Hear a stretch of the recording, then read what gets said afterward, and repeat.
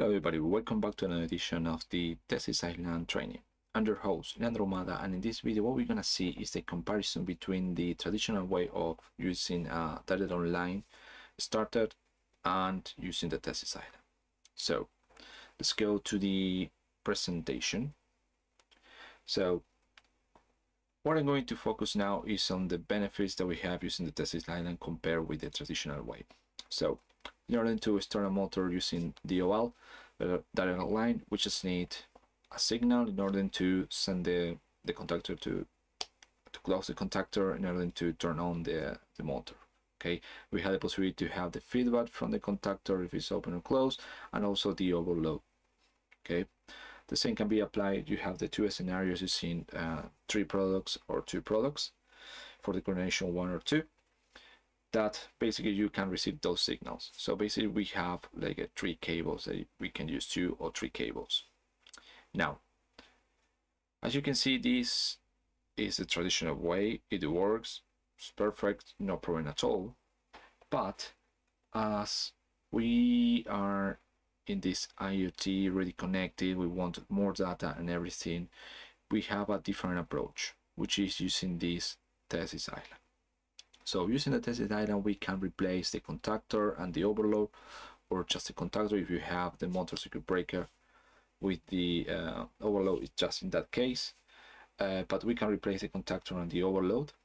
Okay, so in this particular case, we reduce the component just in one starter. Okay, and we have the possibility to add different features.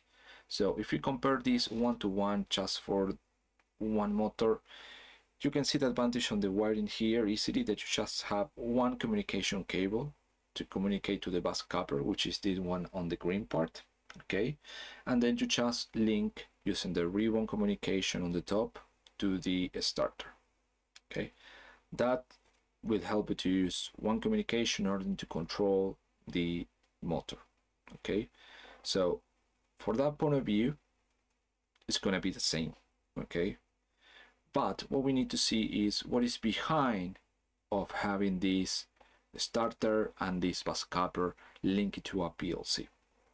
So if we take a look now, we just don't have just the control on and off of the motor. We have more information. Okay, one of the advantages here, apart from the communication, is that we have different bus couplers. As you can see, we have for Ethernet IP or model TCP, and then we have another one for Profinet and another one for Profibus.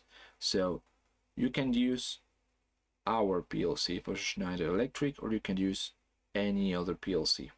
Okay, and there is a specific document saying the third-party function blocks, so you can access to all the register and how to access the data for each of the starters or avatars. Okay, in order to control the motor. But I'm not going to go in that direction. I'm just going to mention that we can replace the traditional way of the contactor and overload using the starter. Okay, so if we take a look here now, we can see that the starter can also give us further information, and we have, for example, the status of the load. We have the current, because we can measure the current over here, the thermal capacity, and the status of the motor and the voltage supply. Now, once we have all this, okay, we also have the possibility to use the protections. So we have electrical protections, and we have thermal protection and load protection. So if you take a look over here, for example, you have the standard, the overload, which is what we replaced the overload with the contactor using the starter. Okay, but we also have different things. So if you take a look here, we have undercurrent, overcurrent, jam, long start, stall, rapid cycle lookout, rapid restart lookout, and this can give us an alarms, so we can avoid having to stop the production. And then if the alarm is not necessarily taken into account, of course we trip, okay, in order to avoid any damage. So we have further information. So If we compare again the contactor plus the overload compared with the starter, this cover the same for the basic, okay, but the features that we have for the starter combination, this TeSys Island, is quite more because it have different functionalities and we can configure that through the software that I'm going to show you later. Then we have the electrical protection, as you can see over here. We have current phase loss. We can also activate alarm for this. We have the possibility to trip, and all this information for tripping or alarm can be stored also on the bus coupler. So we have an history of what's going on. In case if you are using, for example, just the contactor with the overload, you just know that it has trip, okay, but maybe you don't know when and what was the reason. Here we can identify the problem, okay, so that is a good advantage of going to this direction. So we have more data here to share, okay. So this is all the functionalities and protection that we have that probably on the overload with the contactor we don't have it, and we have the history of what's going on inside the bus coupler, which is good. Now we have also a lot of statistics about all the data that we have. So along with all the tripping alarms, we also measure all the amount of starters, and that information, we have too much data on the starter that we don't have it directly on the contactor, and we probably need to do some analytics or some additional information on the PLC that we have in order to make it work and make all this. Here on the starter plus the bus coupler on the avatars, we have that information already available for us, which is good. So we have this is what we call the data provider, which just provide a lot of data about information about the motor and how the life cycle is. Then, as an optional, we have the possibility to add to the starter an digital input module. So this digital input module will allow us to control the starter without using the PLC. So far I mentioned how to change this and control the PLC, but there is no mandatory to have the PLC here because we can have the bus coupler and use it as a standalone, okay, just connecting the wiring over here to use the as a local and then just send the signal to turn on. So it's quite handy in that way. So we have the two possibilities: local using the digital I/O or remote using the PLC. We have that possibility here. Then what we have is the voltage interface module, which is this one over here. And I put it in this way, like this transparency, because it's not mandatory, but we can have it. So we have further information about the voltage. So this one just connect to the same power supply over here, and it just read the data, and then it calculates all the power and energy that we have, also the voltage measure. So we have a lot of data over here, you can see here. So we have data for each starter or each avatar to control a motor, and also for the complete island. So in case I have further more than one starter or more than one avatar, what we have the possibility is to measure only just with one voltage interface BIM module the complete island information.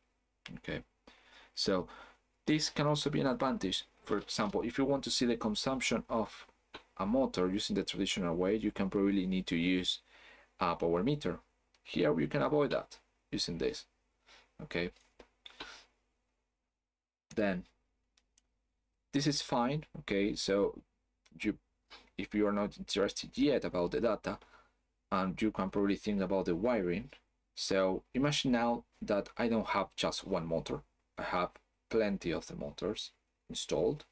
So I need to multiply all the signals, all the wiring directly to the controller. Having more additional I/Os will have an impact of the modules on the PLC because I need additional inputs and outputs. So you can see here that I need to multiply, for example, if I use only 3 signals, all this information back to the controller. Okay, you can multiply this and can have a lot of cables going around the enclosure. So as we propose this new technology is to use the TeSys Island, so we can have the starters, different avatars, with the possibility to use, for example, the voltage interface and just one cable, single cable, control it with the PLC. As you can see here, I just forget about the M172 that I have on the first slide of the M3.1. We can use any other PLC, or if you use an SCADA, you can use it. Okay, so you can see this agnostics of this. So having these three communication, the PLC, you can control the TeSys island. So here you can see like a reduction of the wiring you can have. So you can speed up the process of this. Another configuration is done on the TeSys island. Okay, so now what I'm going to do is to show you the software, how it looks like, and how it can be applied to you. So in this particular case, I have the Modicon M172 connected to the TeSys island, and this is a configuration of the TeSys island. So I have the bus coupler, I have one I/O module linked to the starter, and then I have 3 starters. So I have the possibility to control 4 motors in this particular case. Now, here on the first starter, I have already selected the control enable yes. So this will allow me to add a digital I/O linked to this starter, and that will create a whole avatar. It's my motor one direction avatar. We also have the possibility to add temperature sensor to provide additional information. And we also have load energy monitoring. If I add this, it will add the VIM voltage interface module to the island, to the complete island. It will link it to this particular avatar, but it will be available for the complete solution. Then you can see I have for this one just one device. This is the avatar, the starter. So I have the possibility to control, in this particular case, 4 motors.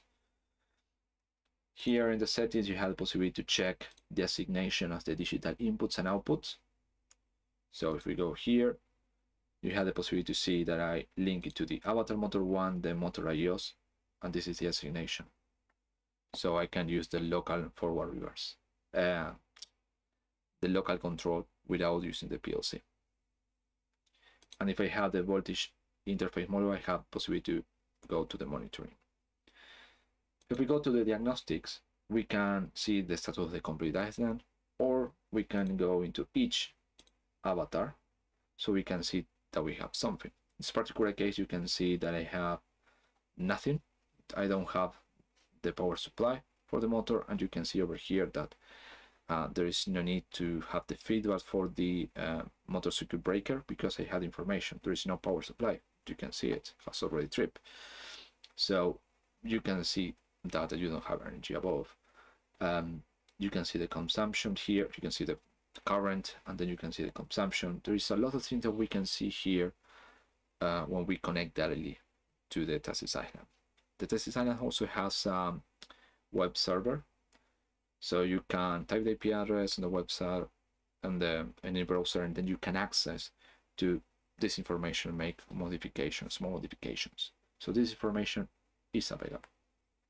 Now, in order to control this, I have here a TeSys island. So in this particular case, I have the 4 starters, 3 equals, and this one is different.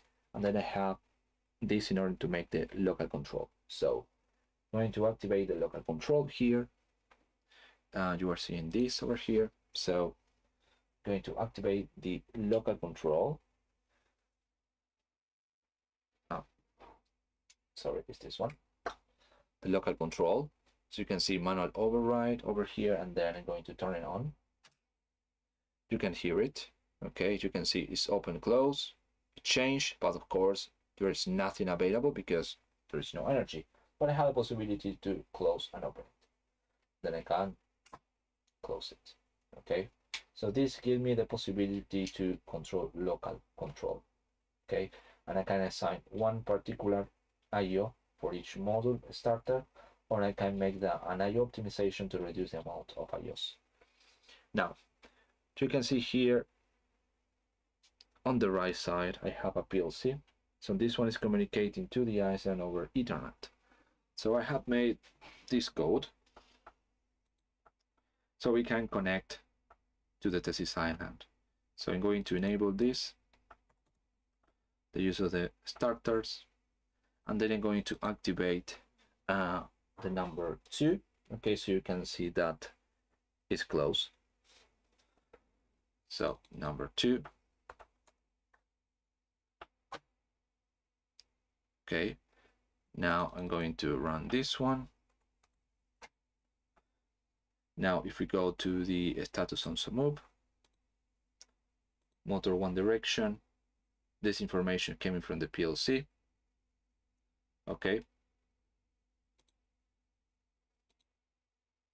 and the number 3 is also here, it's coming from the PLC. Now if I turn it off, you should be able to see over here that it opens again, release it. So if we go back and turn it off,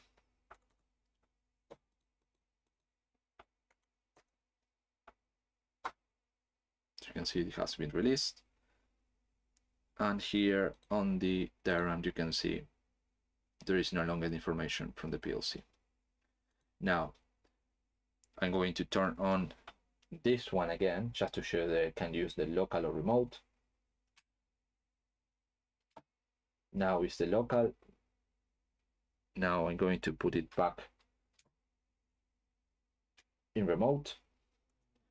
So now if we go back here and turn on, you can see that is on again.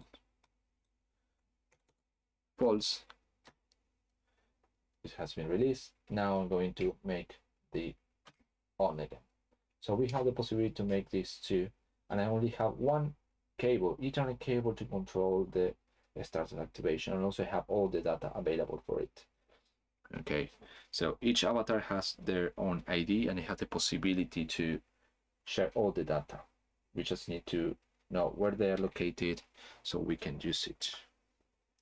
Okay, so just go back here.